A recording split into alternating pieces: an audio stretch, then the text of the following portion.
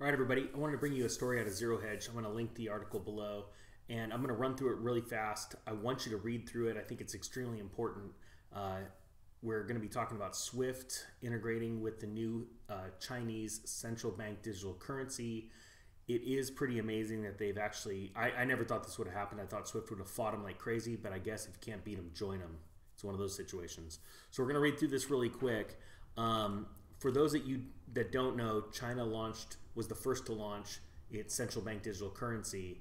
It has the timeline right here below, talking about all the different time points in which they planned on hitting. They hit them all.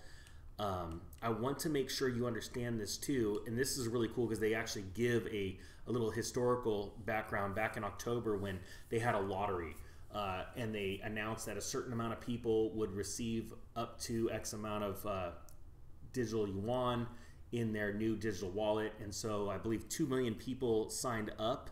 It says right here, nearly 2 million people applied and 50,000 people actually won. And what they had to do is the winners were required to download a digital renminbi app and receive their red packet, which was worth about $30. Okay, so not a ton of money, but as you can see, the masses sign up for free things, right? What's interesting too, and I want you to realize that the way this was set up, the way they wrote the law in China, was that the CBDC, central bank digital currency, was not going to replace the digital yuan or the regular yuan, okay, the renminbi. I want you to realize that that is all part of the plan of every central government and central bank, okay? They always tell you that. It's just like when they came out with the IRS, what I believe in 1913, and they said, oh, we're just going to tax the rich. And so you define what rich is, and you go, well, the rich back then were, anyone that makes over $10,000. And or let's just say today's purposes, just like actually they're coming out with laws right now. They say, hey, we're not going to, the wealth tax in California is only going to be for the people that, make over $1 million a year. And because they know that by and large, the average person in California does not make that much. They go, cool, yeah, tax those people, and then I can get more free stuff. And what they do is they go, well, now we see that it's anybody that makes over 900,000, because they can look at the demographics and they go, all those people are going, well, I don't make 900 grand, so yeah, tax them. And then finally they get down to you.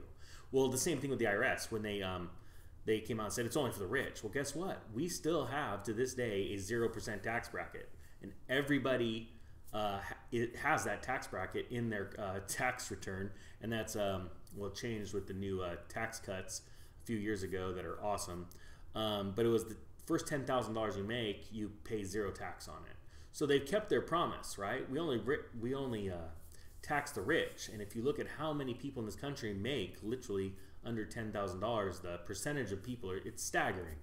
And I think the new tax plan that happened a couple of years ago under a totally different admin doubled that. I think a married couple, it was your 0% tax bracket bumped up to I think 18,000, but it's been a while since I read those books. Sorry. All right, so anyway, going back to this, they want to make sure that oh, this is not going to replace your currencies. Like when we come out with ours, they're going to do the same thing. Oh, this is not intended to replace. But if you want some free money, it's called stimulus. All you got to do is download this app, and it's going to be awesome, and we're just going to zap it on there. And everyone's going to do it. I'm not going to lie. I'm going to do it too, right? Because I'm going to go take it, and I'm going to go buy something really cool like silver or Bitcoin. But that's the whole plan. So you need to see this as you read through these things. You start to see their plans, and it makes sense. So down here, we're going to go over just this one real paragraph. So it says, still there was one thing missing, a stamp of approval by the gatekeeper of not only the global payment system, but the protector of the dollar reserve system, SWIFT. But as of this morning, China has that too. So they were literally able to get SWIFT to sign off on this. Because like I said, it's probably one of those if you can't beat them, join them kind of things. It says SWIFT, the global system for financial messaging. That's all it is a messaging app, right? It talks from one bank to the next and says, hey, just you got 10,000 bucks coming from this bank. And you go, okay, cool, so I better expect it. And cross-border payments has set up a joint venture with the Chinese Central Bank's Digital Currency Research Institution and Clearing Center in a sign that China is exploring global use of its planned digital yuan. And again, we want to emphasize that. China doesn't have to get SWIFT system. They actually have a system that's faster and cheaper called SIPS that they set up with Russia. I believe in 2014 is when they started that. But this is a sign here that SWIFT is going to, I have a feeling SWIFT's going to go, crap, the jig is up. Let's just say, hey, if you want, we'll give you your stamp of approval, and then they still have a way of knowing where this money's going because it's not on a blockchain. Okay, I want to make sure that's very clear. Central bank digital currencies do not sit on a blockchain. Now, if somebody, let's say, was to force their hand and say you have to run them on a blockchain, and that person would be like, let's say, someone who's in charge of a country. I don't want to say too much because you know how it goes now. But I have a feeling that's what's happening in the background. I think that's why you're seeing so much issues with XRP. Anyway, I want to get this to you. This, I think, is an amazing read. I think you're going to get a lot out of it.